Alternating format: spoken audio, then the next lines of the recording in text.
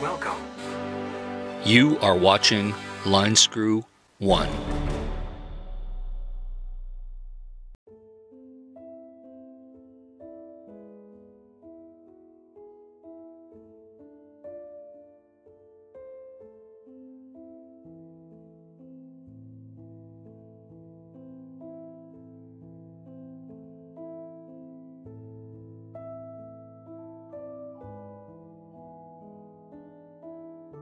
Well, hello tubers. We got some breaking news here in Canada. The RCMP, the Royal Canadian Mounted Police, have released some video footage of the eco-terrorists who have attacked the pipeline here in northern British Columbia. Now, this act of terrorism is not being treated as such by the Trudeau Liberal government, and the world needs to see this.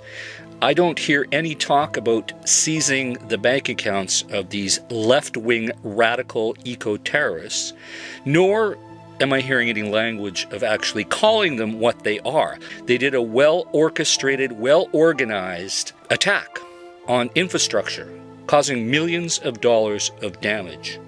Meanwhile, they're too busy picking on the truckers who did virtually no damage at all and were peaceful protesters. And of course, they're still seizing bank accounts of the truckers and not even allowing many of them to get bail, to get out of jail that have been arrested. That's 191 arrests made in the Ottawa area. So the hypocrites in Ottawa need to be exposed. So share this if you actually care that eco-terrorism is allowed. And you can see with your own eyes what it looks like. It's ugly, it's frightful, it's scary. But apparently, these people aren't terrorists. I think they are. What do you think? Put your comments down below.